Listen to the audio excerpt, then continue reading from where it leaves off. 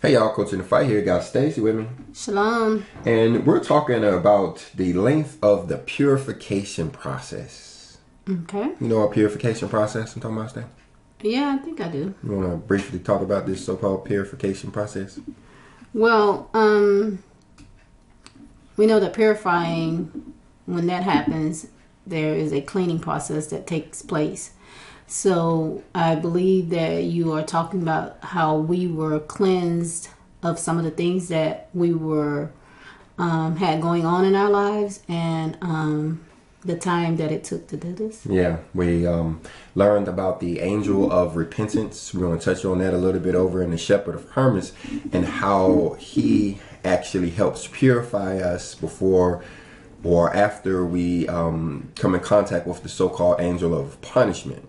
This is all part of the purification of the children of Israel. He says here in Malachi chapter 3 that he's actually going to start with the Levites, or the sons of Levi, but then he's actually going to purify everybody, because when we get over to the kingdom of heaven, everybody will be purified. Right. Mm-hmm. Right? Everybody will be like gold and silver.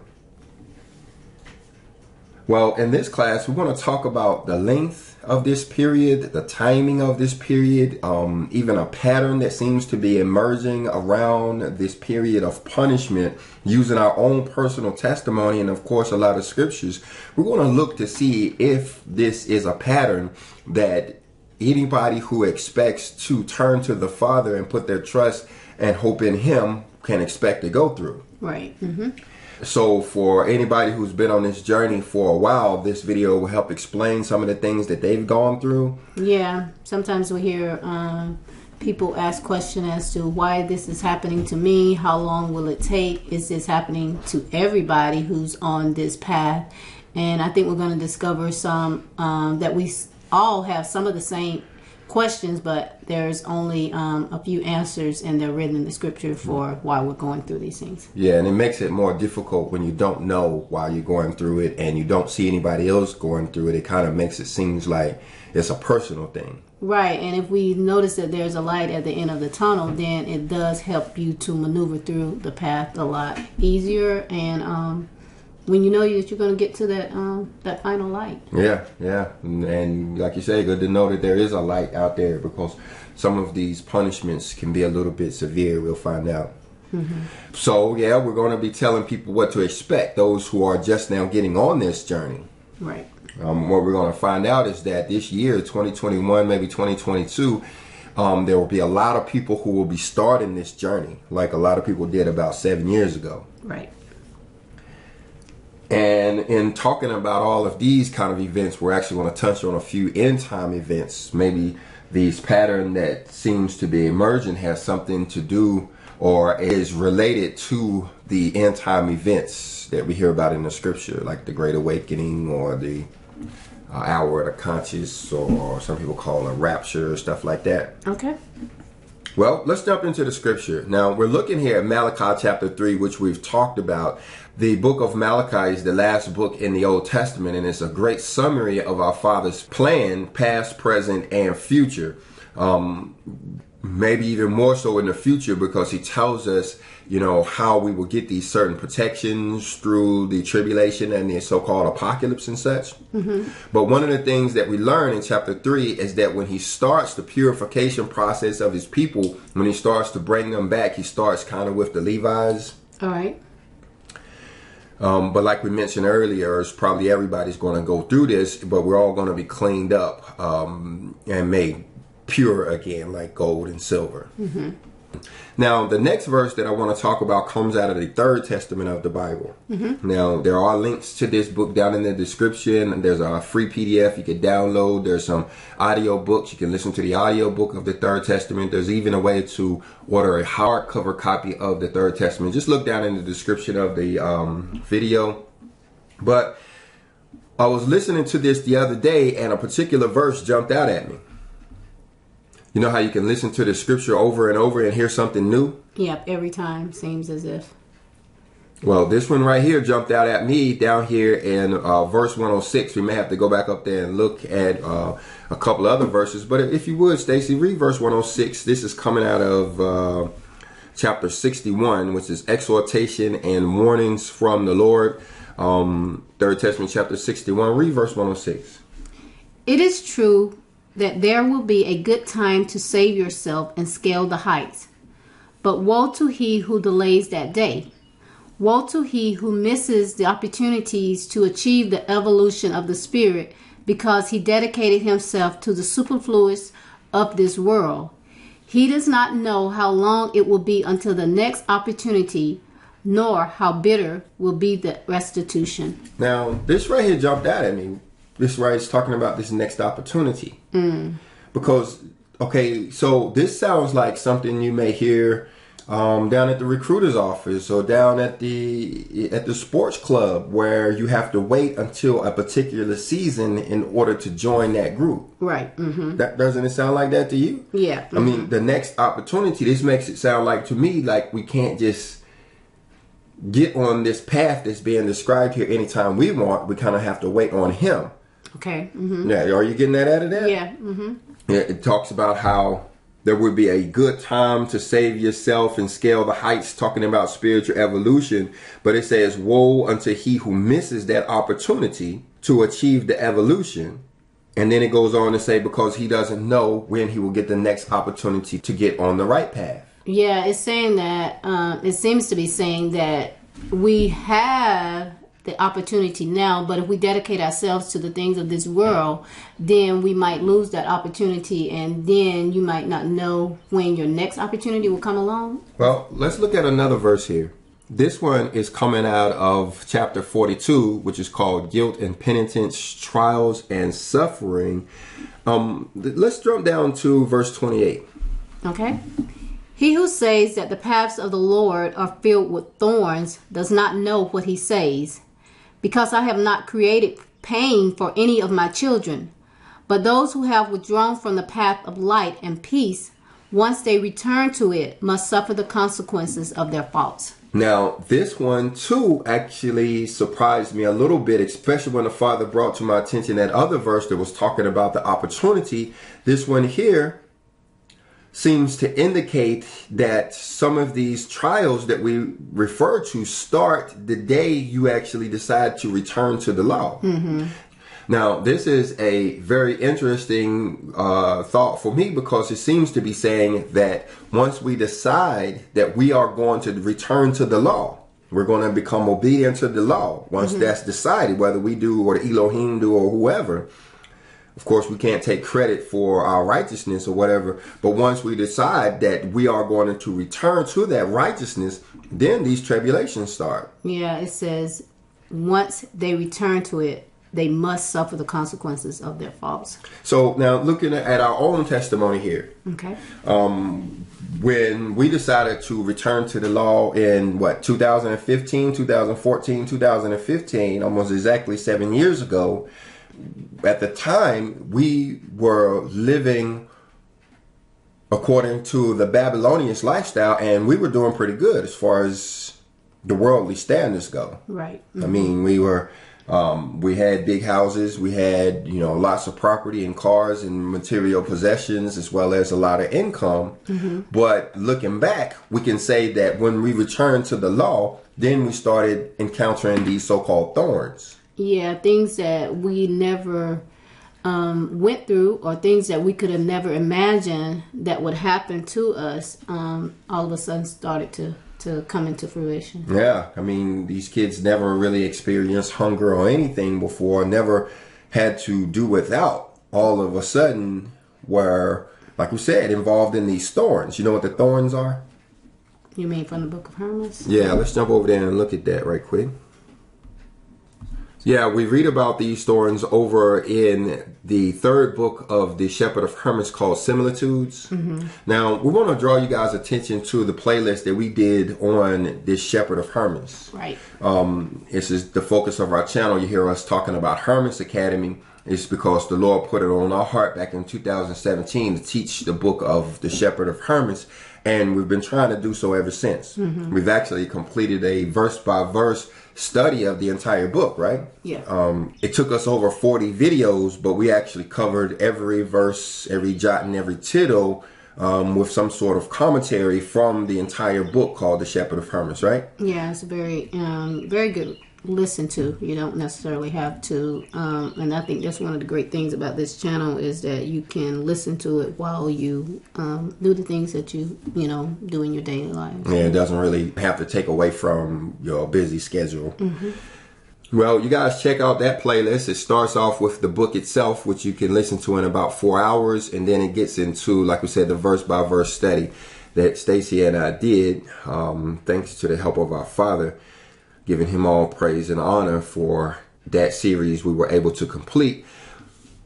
But I want to bring you over to similitudes as he starts to describe to us what the thorns are. We hear about thorns in the Bible all the time. Of course, this is a key. So we come down here to about verse 187 out of similitudes. I believe this is similitude 9. Where it's talking about the mountains, and we hear about the thorns, and it says that the thorns are business affairs. Okay. Right? The briars or the thistles or the brambles, as it's called here, would be the riches of this world. So is that putting together, well, going back where we talked about earlier, how we get caught up in the things of this world, and once we come back over to doing the law, then we have to go through these thorns and things like that. Yeah, go through these thorns, yeah. There's a lot of people out there in the comment section of these videos. A lot of people have been sending me emails telling me about things that they are experiencing. And, that's one of the things that prompted me to do this video was that, it feels like I went through the same thing these people are going through back there in 2014. Well, one of the things that I think we, as a homestead, are well aware of are thorns, and just taking the actual plants. We deal with similac, we deal with greenbrier, we deal with even the thorns that are on our orange trees and things like that. And thorns hurt. They hurt immediately, and then they start hurting for a long time afterwards. Yeah. What it boils down to is the inability to pay for things that you need, or getting tangled, like you said earlier, getting tangled up in these business affairs that doesn't really go in your favor. Right. You got people not answering the phone or anything because their bill collector's calling. That's thistles. That's thorns and thistles. Right. And while we're here in similitude 6, we can actually talk about the angel of punishment and or the angel of repentance, because when you're dealing with those guys, you're dealing with thorns and thistles. Well, let me ask you a question. Why does he call the angel of punishment a righteous angel? Because he's doing a righteous act. Right. I mean, butt whoopings are a righteous thing. What does the Bible say? Spare the rod, spoil the child. Right. So if we don't go through these necessary corrections, you can imagine how bad humanity will be. Yeah, it seems that we as a people, as humanity in a whole, when we're not going through anything, when we're not getting that butt whooping, then our relationship with the Father is distant, and it's sometimes we can even say that we don't even have one. Yeah, well, the pain brings us closer to Him. Yeah. Pain is necessary to bring us to Him, or like you said, we wouldn't go back. Right. Yeah. But over here in this chapter, he's talking about the angel of punishment. Like you said, he's a righteous angel whose responsibility it is to put these thorns and these thistles on these people for their restitution, purifying them. We did a whole class on this called Purified by Pain, very popular video, because everybody seems to be going through this kind of stuff. There's other things involved too, but the most common one is these thorns and these thistles here. Yeah, I think one of the ways is that we can do charity, but the one that for me, I don't know about anybody else, that seems to work and do the trick is the one where I have to go through the thorns and the brambles and the briars and the thistles and stuff. Yeah. So I'm looking at my own life. I'm looking at our personal testimony, and starting to see some type of pattern emerge here. Back in 2014, we were in corporate America making $144,000 a year. And it was the next Passover that we actually had the communion wine for the very first time, Passover 2015. But that was the year when we discovered the law. Yes. The book of the covenant. And then it was after that we started to experience these thorns and these thistles. It's like once you made the commitment or you got the knowledge of the law, just as we were just reading, now you had to start going through these things, these thorns and thistles. Well, not only that, was in the year 2014, we had a windfall. So you have to remember that the sabbatical year started in 2015. So just like the scripture says, we should have expected some type of bountiful harvest in 2014, which would have been year 6. Mm-hmm. And we got it. You know, we liquidated all of that property, sold all of the houses, you know, cashed in on the retirement, you know, as we was making that transition in 2014. But because we didn't understand the sabbatical year and how it was supposed to work and how we were supposed to live off of that for the next 3 years, once that money ran out, we were definitely in the thorns and the thistles. Yeah. You know, so one could argue that our father was doing exactly what he was supposed to be doing, but it was because of our ignorance we messed that harvest up. Oh, yeah. Mm-hmm. You know, so. Yeah, he gave us what he promised that, well, what happened was definitely what was promised in scripture that would happen. We got the 3 years of harvest. Mm-hmm. We actually came in the form of money for us at the time. We got enough money in 2014 to live for 3 years, but we didn't recognize that that's what we were supposed to be doing.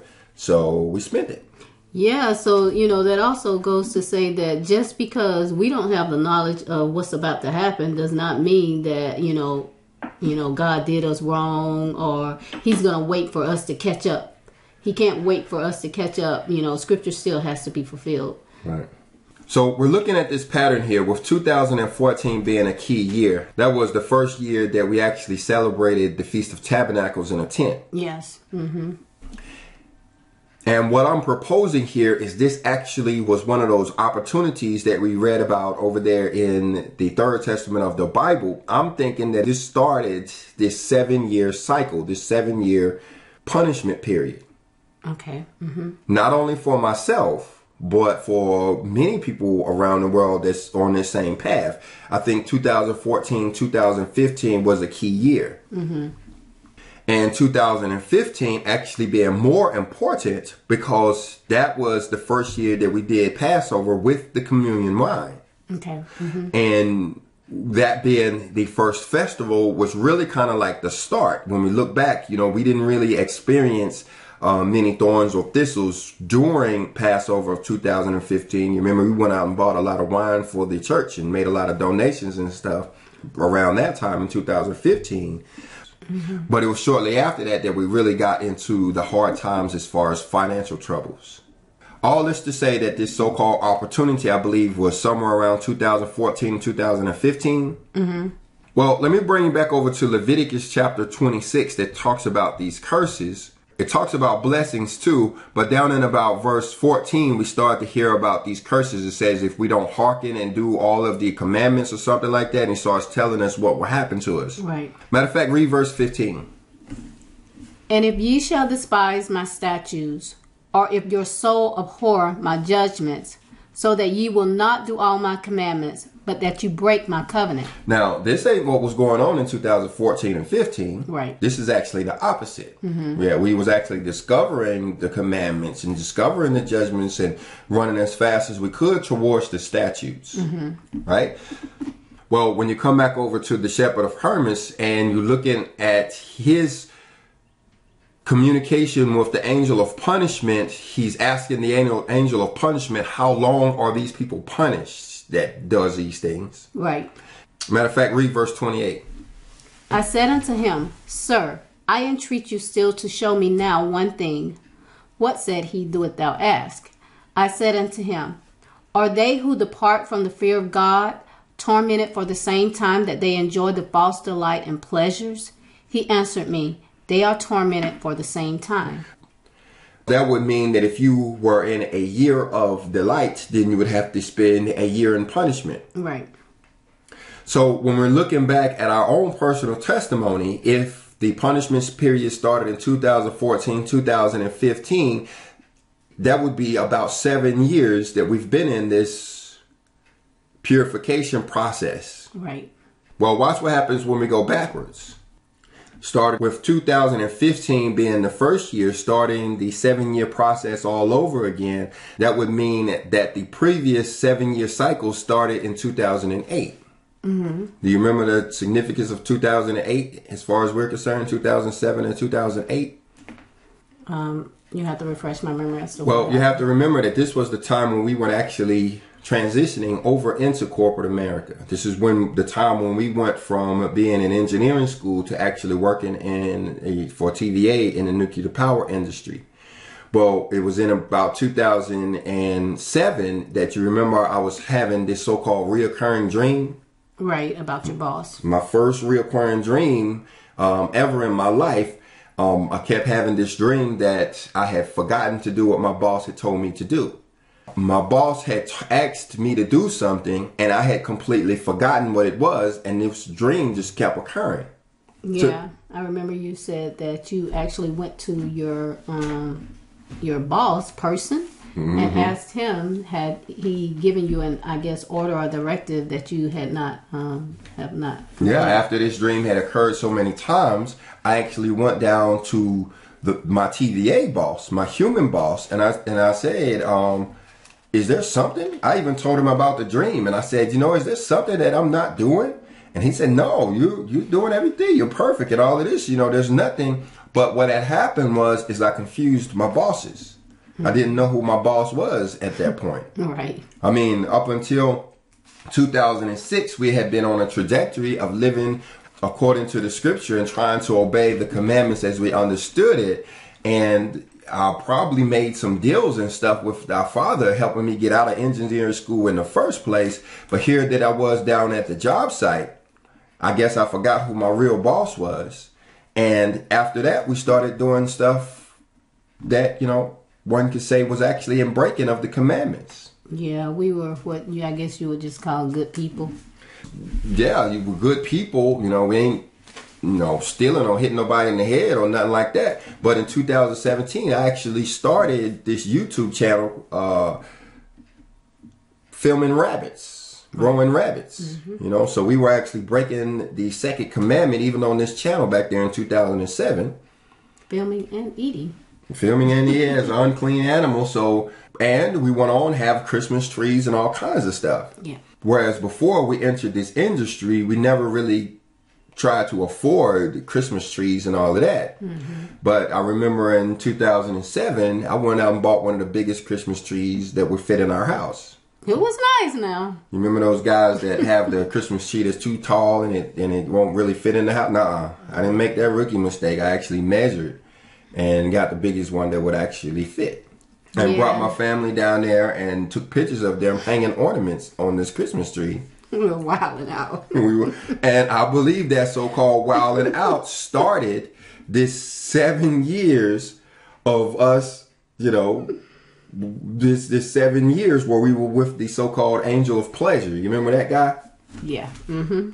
Mm-hmm. I believe we were introduced to the angel of pleasure in 2006 or 2007, and we lived that pleasurable life for about 7 years until 2014 when we discovered the law, and now we have to deal with the angel of punishment. Yeah. Yeah. We were very well acquainted with what we now know as the angel of pleasure. Yeah. We didn't know it then. But yeah. I think this similar pattern is what many of us are going through. I don't know if it's exactly 7 years. It seems to be 7 years, like we're on some type of 7-year cycle here. But I'm sure somebody will come up with other dates that their punishment started like 2017 or, 2019 and such. So what you're hearing from is brothers and sisters who are emailing you or just telling you about how everything was, quote, everything was going great. Then all of a sudden, this happened. Mm-hmm. They sat down, learned the law, read the law. Somebody mentioned the law, and they start, studying about it. And now all of a sudden, it's just gone. Now your job is gone. Yeah. Seem like the first thing you do is you lose your job. That's the thorns and the thistles. No, your family goes against you. Really, your family goes first. Yes, it happens so quick for us. Well, let me show you one more interesting thing over here. This is coming out of chapter 55 of the Third Testament. Okay. We did a playlist on this one. You remember that? The purification of the world and humanity and judgment. Yeah, this is where we talked about all the earthquakes and famines. Right. And, there's some people that say that we actually talked about the pandemic when we did that class. Okay. Even though it was back in about 2018, but it wasn't us making predictions. It's the scripture that talks about these strange ailments that's coming and stuff. Right. Again, you guys check the description, but you see down here in verse 7 of chapter 55, if you would go ahead and read that. When those chosen by me find themselves reunited around my law, the earth and the stars will be shaken, and in the sky there will be signs, because at that instant the voice of the divine spirit, surrounded by the spirits of the just, of the prophets and the martyrs, will judge the spiritual and material realms. Now, I know I'm messing this up. I might have to do this class all over again. But if we're understanding, if what we're saying here is right, about this 7-year pattern and everybody kind of being on this pattern together, we all could be actually reunited around this law sometime around 2021, 2022. So you think that everybody is following the same pattern at the same time? All of the Father's people, I believe. I believe it's actually somehow centered around the sabbatical year. Okay. We know the sabbatical year starts in the fall of 2022. Mm-hmm. Similar to that it would have started in the fall of 2015. Right. I believe that our Father, and of course that the sabbatical year has something to do with the forgiveness of debts and all of that kind of stuff. Mm-hmm. So I believe that's why a lot of people are losing their jobs and having to make a lot of these financial transitions, even going through these, getting these windfalls and all of this other stuff that's going on, I believe is according to this pattern here. And I believe that the main cycle may have been 2015, this last ditch effort to regather his people around the law before we get to this so-called 120th Jubilee, which starts in the fall of the year 2023. Okay. Like you said, pray that your flight is not in the wintertime. Right. So I believe that he has gathered his people. He has gathered his people because, the scripture said he would gather them to the feast of Passover. So he has gathered his people over the course of these 7 years, if I'm correct. He's gathered his people over the course of these 7 years. And like we're reading over here in the Third Testament, now we can expect these fireworks to start here sometime soon. That could be what our government is preparing for. Everybody's gearing up for. We got this January the 13th, 2022 deadline that we read about over there in Daniel. All kinds of stuff, like we mentioned, the sabbatical year, the Jubilee year. This seems to be some type of pattern where our Father is lining his people up, getting them prepared. Okay. Mm-hmm. So as we go through all of this stuff that we've been through, financial hardships and, family, turning on us and all of that, it's all part of his plan. So do the people just start like trying to make different decisions? Do you just go with the flow because it is a pattern? What do you do? Well, you first of all stay prayed up. We got to learn to pray more and ask for his will more. Father will allow us to make mistakes. He will allow us to do things on our own. Unless we pray for his will specifically. Only when we do that can we expect him to come in and actually lead and guide us. So before we make any type of decision, like us, just to bring this up, and when I just was let know when I got my notice that, you know, I was going to be part of the reduction in force from my company. You know, 10,000 people were about to be let go or whatever. One of the first things that the Father led me to do was to actually go out and take our home equity loan out. Mm-hmm.